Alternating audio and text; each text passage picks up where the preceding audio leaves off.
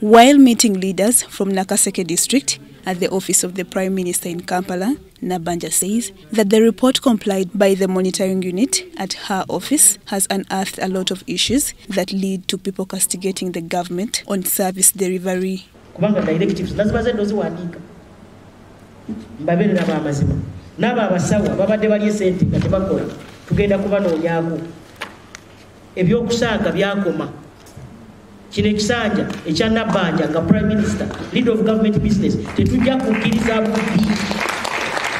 Nabbanja says that Nakaseke district has turned jobs into lucrative business and are selling them at 10 million shillings, which has led to marginalization of the people of Nakaseke because they cannot raise the required money to get jobs. They are corrupt and we shall not accept you to use our positions to discredit government. No. Impossible. No.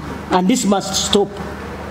Mr. Chairman, LC5, your people are corrupt and you are doing nothing about this. Maybe he knows.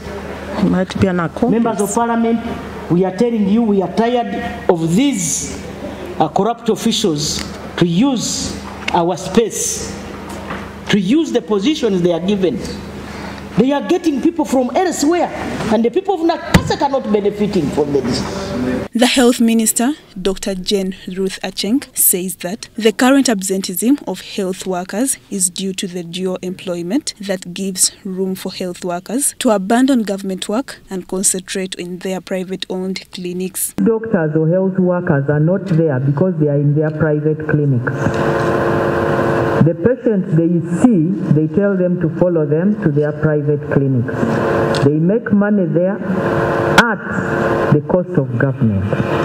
The Permanent Secretary in the Ministry of Health, Dr. Diana Atwine, says that some health workers have become complacent because they are permanent and pensionable. Atwine says that government must introduce contracts for all workers if service delivery is to be streamlined. Will not come from Butalango every day to supervise who has worked in the facility, but yet we know that we have the resident sub-county chiefs that are there.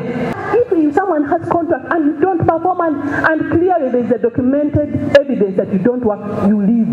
The State Minister for Public Service, Mary Grace Mugasa, says that government will introduce service delivery standards and whoever falls short shall even lose out on gratuity.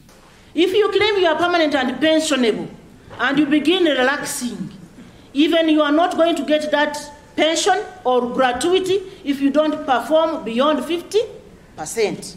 In the roads sector, the Minister for Works and Transport, General Katumba Wamala, says that government has been releasing funds quarterly to the district to maintain roads. Chapter 4 was the worst, where they received 81,371 million. Alan Kajina, the Executive Director, Uganda National Roads Authority, says that government plans to upgrade several roads in Ruwera sub-region and plans are underway. We anticipate that we shall also have civil works on the ground before the end of the financial year.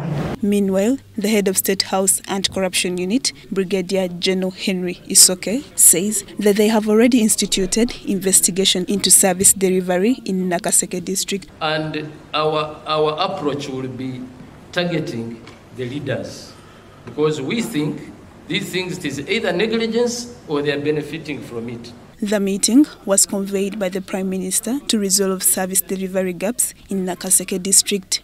Lydia Chomkama, UBC News.